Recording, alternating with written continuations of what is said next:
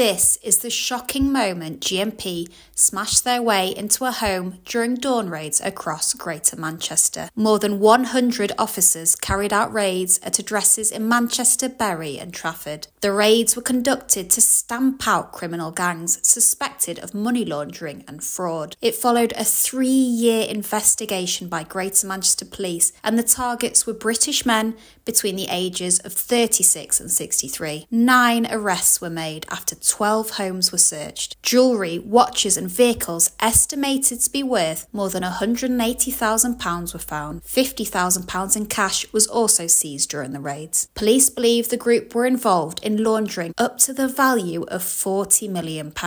A top detective at GMP said the group were operating right at the top tier of criminal gangs. He said the goal of police is to eradicate this type of organised criminality.